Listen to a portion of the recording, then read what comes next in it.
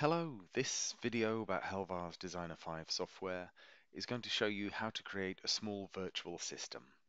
That's useful particularly if you're trying to learn how to use the software but you don't have an actual Helvar router to connect to, and a Helvar router with various different bits of equipment such as the button panels, the LED drivers, the sensors, etc.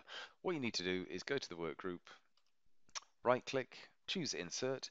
You could insert a 905 or a 910, but let's treat ourselves to a 920 router. Just make a bit more space there. And when you open that up, when you expand it, you'll see you've got two DALI subnets, you've got an SDM subnet and a DMX in subnet. That could also be a DMX out subnet. The next thing we're going to do is to the router's first DALI subnet, we'll add a DALI Type 6 LED driver.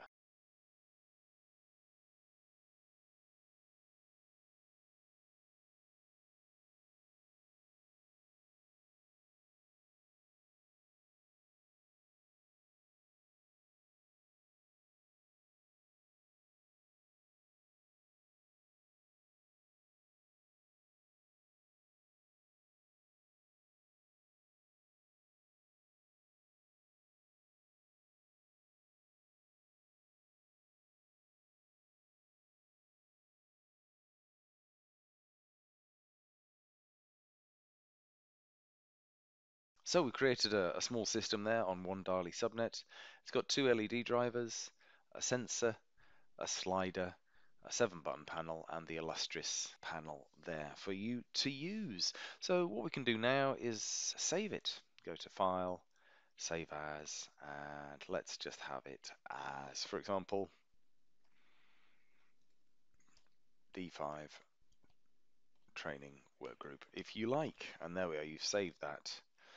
Actually, there's one other thing I'm going to show you. Double click on the sensor and you'll get something called a mimic, and that's really handy when you want to be able to test the system. We'll show you that later. So for example, double click on the slider so you can actually control the lighting. That way you can see that moving up and down. That's quite a handy little feature. You don't need to walk over to the wall panel.